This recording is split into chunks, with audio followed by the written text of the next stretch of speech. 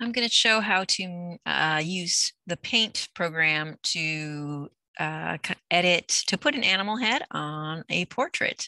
And this is one that I downloaded from the internet. I didn't do this one myself, but it's an example of what I'd like to do. Okay, I actually have prepared some items in advance. I actually did a whole bunch of these last year and it was kind of obsessive. It was really fun to do. So I'm going to do an example for you. I have a bunch of completed ones, but we're just going to jump right in and I'm going to show you how to use Paint, the Paint program, to edit to put an animal head on one of these portraits. Okay, so I have a little library. I removed the heads from most of these. This first one I actually downloaded, but the rest of them I edited. It can be very time consuming to edit. For example, this headless Queen Elizabeth I, editing this ruff so that the lines were tolerable. That took a lot of work because having a complicated ruff like this does make it difficult to remove the head in preparation for plopping an animal head there. Okay, so anyway, I did a bunch of different. I removed the heads from a bunch of different portraits. One of the most successful was this Mary Queen of Scots. I took her head off, and the little white dog head that I put in there, a Chihuahua mix, looked really good. Someone thought the people hands were creepy, so I actually edited it using paint so that I cut her off here at the waist. Okay, so what I'm going to do is I'm going to use this one. I've never done one using this one before. Right click on the picture you want to edit and open with Paint. All right. What I'm going to do is open 3 different files because in my frenzy last year of doing these, I removed the heads from many of the family animals.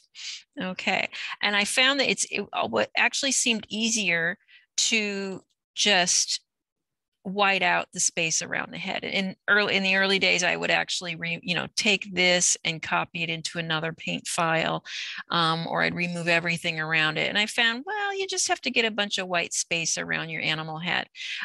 This dog was, because she was darker colored, she faded into the background. Initially, she was this, the photo was darker. And so I used just the Microsoft photo thing and lightened her up a little. It still was a little too dark still. But anyway, I had a bunch of, family animals whose heads I, removed, or maybe sometimes I would flip them horizontally using paint and, get them to face the other way. So it kind of depends on what you're putting the animal's head onto. Some blurrier pictures might work okay and some might not, but I think I will use, I think I'll use this picture of Gigi. I'm going to open it with paint. So I right click, I use open with paint. So now I've got the Gigi picture opened up. I'm going to open one of my accessory files, this Pet Portraits Miscellaneous files here. I've already looked and I've decided I'm going to use one of these crowns. Once again, right click, open with paint. All right, so now I've got 3 files open. I've got the torso, the accessory, and Gigi's dog head. Okay, let me move Gigi into the frame here. All right, and I'll shrink it a little. Okay, so paint is very handy. It's good for editing photos. If you want to, do meticulous editing, there are apps, that do it faster, but and because I don't want to, I don't know, I'm content with just using paint. All right, so let me center this, make sure I've got enough room at the top here. Just gonna go click on my Gigi photo here. And now she's the only thing in the image. So I can go up to this dotted box here and I can click on image, select, and I guess I'll do rectangular. Well, I could select all because she's the only thing in the picture. If there was were other things in the picture, I could just do a rectangular selection or a freeform selection. But I'm just going to select all just because she's the only thing in it. I'm going to copy it. You can either go to the clipboard and click on copy, or you could press Control C. Okay, so I copied that, and then I clicked in my torso file. Okay, I paste it. It's huge. Okay, I'm going to shrink it a little bit, shrink it some more.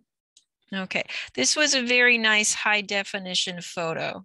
And notice I kind of messed up the balance. That's one problem with paint is you could end up making your dog's head, super fat or, very wide and, unrealistically. Notice she's about the size she needs to be, but there's a white box around her. Here is the secret, important thing that makes this easy.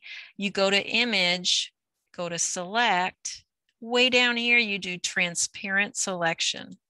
Boom, the white around her head disappeared. Okay, now if you have a weird little spot that you didn't get rid of, that might be about right. It's better to have the head a little too big than too small. Okay, all right, so once you unclick though, you're stuck. Boop. All right, like I said, I have this weird little white spot that was there. I don't like it. I'm going to go to tools. I'm going to pick my eyedropper. I'm going to grab a little piece of paint from the next door neighbor there, and I'm just going to fill this in. This is just one way you can do this. There are other ways. Anyway, I got rid of that little white spot I didn't like. Let's look at the whole picture. Oh, very noble.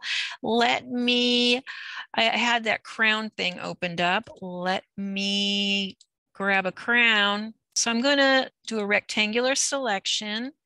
I am going to copy this crown.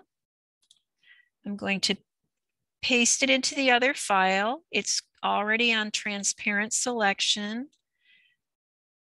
I'm going to shrink the crown to the size of Gigi's head. Oh, it's going to be at a jaunty tilt there. Okay, I think I still need to make it smaller. We don't want to be obnoxious with our crown. Oh yeah. All right, Gigi is looking gorgeous with her crown, and that's it. Okay, so half the battle is getting the dog head cut out and things like that, but I can go over that in a future video. And that is all.